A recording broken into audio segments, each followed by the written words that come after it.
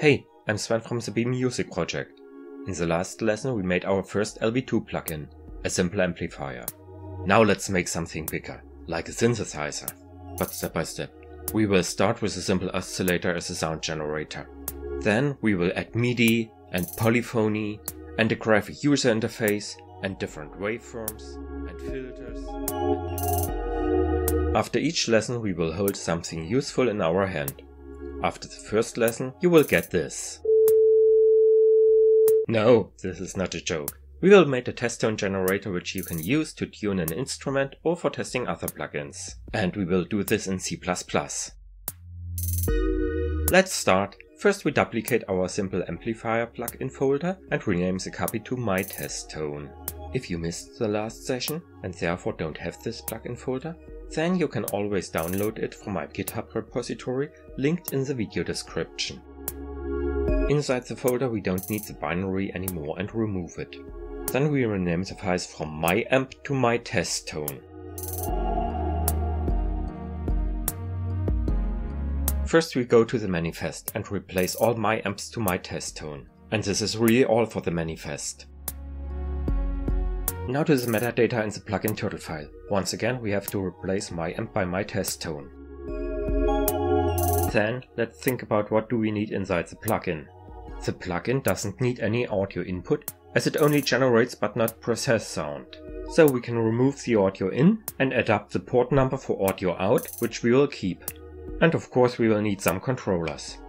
In the simplest case, the sound is defined by its waveform, its frequency and its level. We start with a sine wave, and its frequency and its level will be represented through control ports. So for the first control port we use the internal LV2 symbol freq and the displayed LV2 name frequency. The default frequency will be 440 Hz, feel free to change it to 432 or whatever you want, and we limit the frequency to the audible range of 20 to 20,000 Hz. And we can spice it up, like by adding a unit symbol to be shown by a door. And like everything in the turtle language you need a subject, it's anonymous here as we are in squared brackets, a predicate and an object. And where to get these? The predicate and the object? Of course again from the LV2 specifications on lv2plug.in/ns. Let's search a bit. Ha! There are units. There's already an example with a prefix definition. This will make it easier. By scrolling down we come to the interesting part. There's a predicate or property called unit and an object or instance hset. This is what we need. We firstly copy and paste the provided prefix definition. As I'm lazy, I also copy and paste the example line with the predicate and an object. I only have to change the object to hset as we have seen it before. Now the door can show the frequency in Hertz if this feature is supported. Another interesting spice would be to have a logarithmic slider for the frequency. Otherwise, all important frequencies would stick on the left side of the scale. This can be done with the LV2 port property predicate from the LV2 core, so we take this. Now we only need an object telling that it's logarithmic. Let's search again in the LV2 specifications. There are the port properties. And there's our object, simply called logarithmic. We only need its prefix. We can easily take it from the web URI in this case and write add prefix, then any symbol, I take pprops, and paste the URI, dot. Then we can add the object pprops logarithmic. And now to our level control port. It will look like the amp control port of our MyAmp plugin. So it's a LV2 import port, LV2 control port. Index is 2. Symbol will be level and the display name too. We set the default to 0.1 to not blow our ears. And set the limits to 0 and 1. Let's look back to the head of our plugin definition. It's not an amplifier plugin anymore, so we look for something else. I think that oscillator plugin fits best, so we take this. In the first MyAmp tutorial video I said that we didn't provide all the statements to fully describe the plugin, but it will be accepted anyway. We can check using the terminal and the tool LV2 lint. We type LV2 lint and the URI of our MyAmp plugin. And we see 4 warnings about the missing license and missing author informations. More important, there are 2 fails due to missing version numbers, and we should take care about this. Version numbers are important as a plugin may be stored on different locations with different versions. Only if a version number is provided, then the DAW can choose the right version, usually the latest one, or may provide an option to select. This is done with the predicate LV2 version minor, followed by the minor version number. There are strict rules about the numbering. You can read this in the LV2 specifications. Here we take minor version 2 and micro version 0. But what about the major version number? It's expected to change the plugin URI if the major version number is changed. That's it for the plugin turtle file. Now we can go to the code. As we will switch from C to C++, we will firstly rename the code file from C to CPP. There are lots of differences between C and C++. The most obvious difference are classes for object-oriented programming. Modern C++ also supports programming paradigms including generic and functional. C++ also has got function overloading and exception handling and polymorphism and container data types, but it's also more difficult to write good and clean code in C++ compared to C, especially for real-time programming, where many of the fancy modern C++ features are forbidden. Therefore, we will start with very classic C++, which still looks a lot alike C.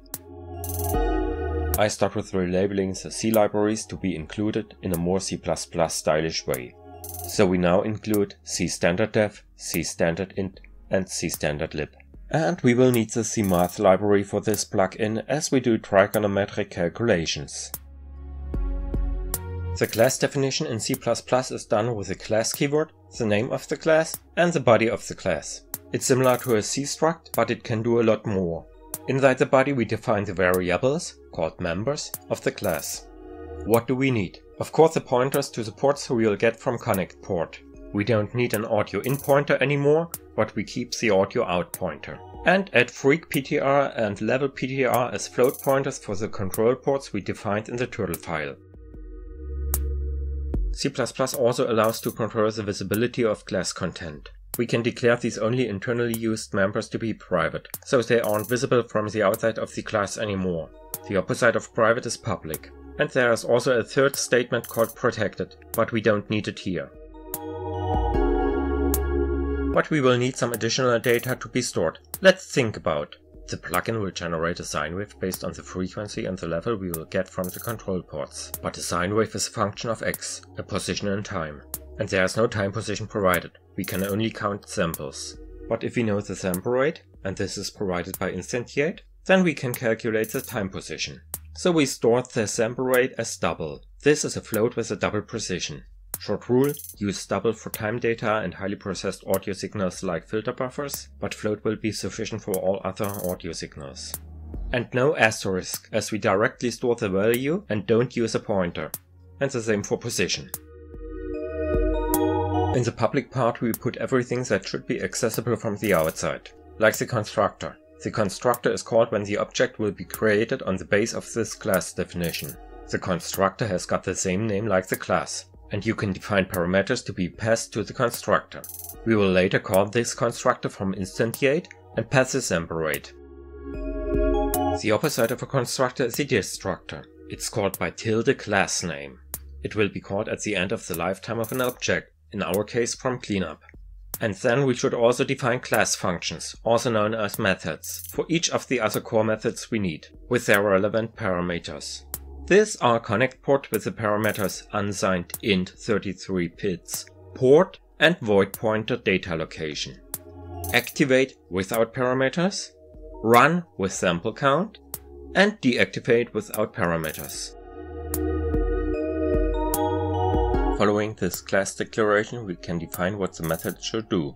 This is best done outside the declaration body. And the syntax is similar to the usual function definition as we know from C. It will be return type, class name, double colon, method name, parameters in parentheses, and the body in curly brackets, in simple cases.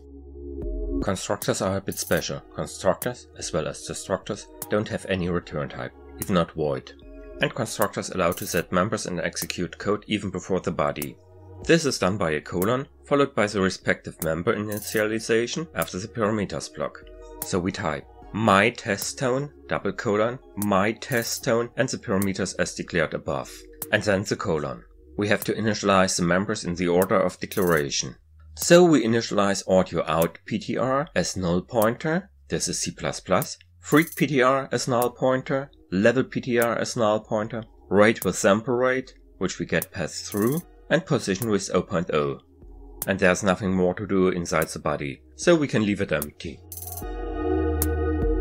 And as there will also be nothing inside the destructor, we can remove our declaration. Then the compiler will use the default destructor, and this is the first choice in C++. Lazy me, I copy the head of the connect port from the declarations and add the class name plus the double colon. The inside of the body looks the same as the connect port for the Mayam plugin. We don't have to check the instance pointer as there's nothing like this. The object methods are already linked to the object. So we can type switch port and then define the conditions. Port 0 is audio out as defined in the turtle file. So we set audio out PTR to the data location pointer casted to a float pointer. There's also a preferred other way of typecasting in modern C++, but I will keep this for later videos. For port 1 we have to set the freq PTR to data location, and for port 2 we set the level PTR to data location. All other port values will be caught by default, but this shouldn't happen. The next core method to define is activate. We only set the position to 0.0. And as there is nothing to do in deactivate, we can remove the declaration. The run method is called with the parameter sample count. Inside we calculate the audio data sample by sample within a for loop. But first we have to check if all ports are connected, as we did in Mayam. If one of audio out PTR or freq PTR or level PTR is still a null pointer, then the program should return from run immediately, without sample generation. For UI33ti is 0, I lower than sample count, increment I. Inside we set each sample of the buffer where audio out PTR points to. And as pointers and C arrays are also handled in C++ in the same way, we can set audio out PTR indexed by I to the sign of 2 times pi times position as we know from mathematics in the school. And the position itself has to be increased by frequency divided by rate for each sample iteration. So we can type position plus is asterisk freq PTR divided by rate, where position plus is a shortcut for position is position plus. And then we have to take into account the level by multiplying our output by asterisk level PTR. As you see, I still kept the internal core methods block. They exist outside an object and I will use them to call their respective object methods. In the case of instantiate, we will generate a new instance, the object, by calling its constructor with the keyword new and the parameter sample rate we get from the door, and pass this to m, and return m. In connect port we keep the typecasting but change the condition. If m is set, this means different from null pointer, then we call connect port of the object where m points to. We already know that the arrow operator exactly means this. And as all the rest is already done in the object method, we don't need to do anything more here. We copied this code block as we can use it for other functions, like here in activate where we replace connect port by activate without parameters. The same in run where we replace connect port by run and pass the sample count. Deactivate is still not needed. Cleanup has to call the destructor. This is done by the keyword delete. So we pass the copied block again and replace connect port by delete m. Inside the descriptor we only need to adapt the plugin URI. And we have to label our interface function to be in C by extern C and fix the order of statements. Then it's done. Time to compile. I use the terminal command we used the last time, but replace gcc by g++ for the C++ compiler. And also change the source code file to mytesttone.cpp and the output file to mytesttone.so. No errors. Once again we create a new directory inside one of the LV2 folders, like the hidden .lv2 folder of your home directory, and call the new directory mytesttone.lv2. Copy and paste the binary plus the 2 TTL files into this new directory. And call Jalf with the plugin URI. There it is.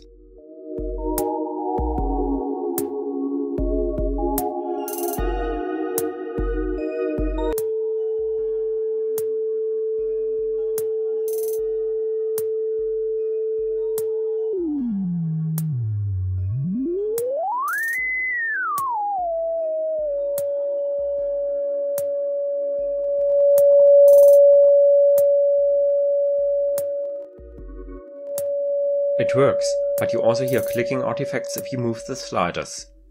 Homework. Think about why. Also watch the other videos in this series. For more information, take a look into the LV2 tutorial GitHub repository.